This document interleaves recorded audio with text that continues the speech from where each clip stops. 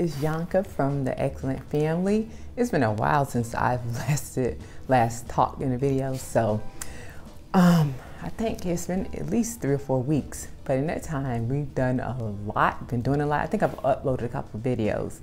So we were at our vacation place a few weeks ago, and I think I posted a video of us at the beach.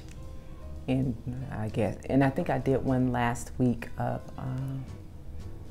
well, maybe not, I don't remember, but I think I might have done a boating one, I think. But we've been just doing a lot. It's summer pretty much, so we're just doing, you know, a lot of adventures and still our regular stuff. We school year round, or unschool year round, so the learning never stops.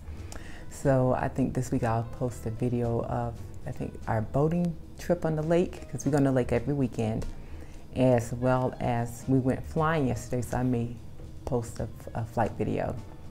And we're doing a lot of just review right now. The kids, they're still choosing what they want. Right now is we're doing math. They do a lot of math because they like it. We've been doing like different little projects and things. Reading, of course. So that's what we have been doing and are going to continue to do throughout the summer. And as the amusement park opens up more days, we'll be going there a little bit more. I think the library is opening up full time, so once that is fully open, we'll go back going to the library and the art museum, just doing all the things that we enjoy doing. And I think we'll be going to our vacation home a couple more times. So we're going to be exploring that area too. So you'll be seeing videos of that. So that's what we're doing right now in our Unschool. How about you guys? I've been doing an online fasting challenge. I'm hosting one on Christ Glorified Fitness Community page on Facebook.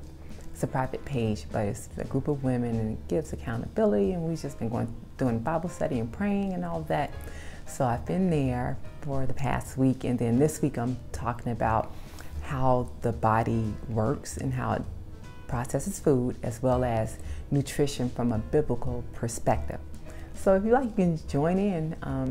I'll hopefully provide a link below, and then you can just click on and do that as well and learn about nutrition. Have a great rest of your week, and I'll talk to you guys again real soon. Bye.